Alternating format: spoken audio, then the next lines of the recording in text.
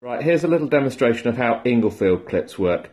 The brass ones, which is what I've got in my hands here, are a pair. So we've got one with a swivel, which is attached to the rope of the flag, and a plain one, which is normally sewn to the top and bottom corners of the flag itself. They fit very simply.